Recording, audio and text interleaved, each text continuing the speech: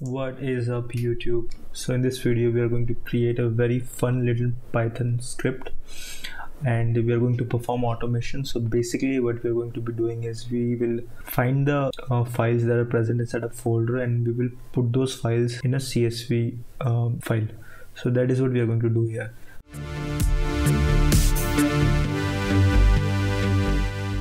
Let me just give you a quick demo. This is our final output Python script.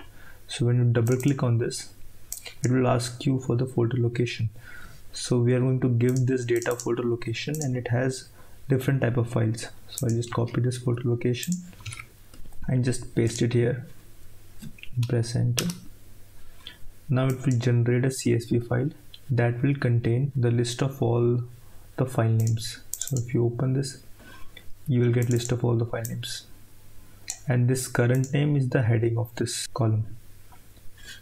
This is not a file name. From row number 2 onwards you will get the file name. So let's see how we did this.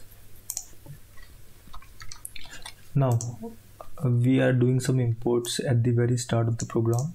We'll be using OS module, and from OS module we are using isFile and join function.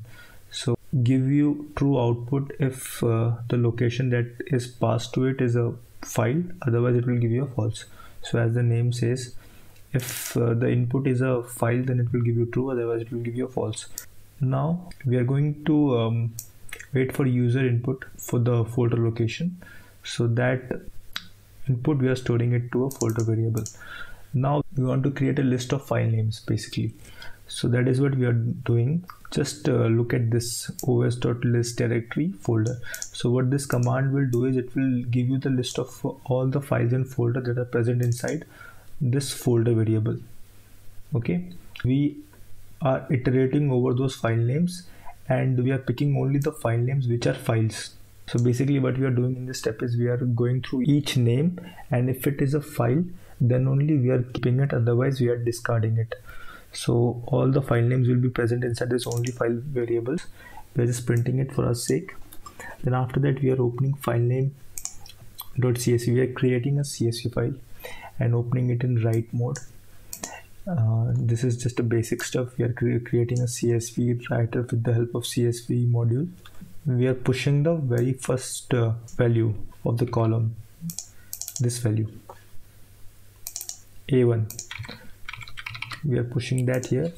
Then we are going through only file list variable and we are writing it to our CSV file. And at the end we are just printing a message that file has been created successfully. Press enter to exit. So this is how we can create a very simple script which will list down all the files inside a folder and put the list in a CSV format. So that is it for this video, guys.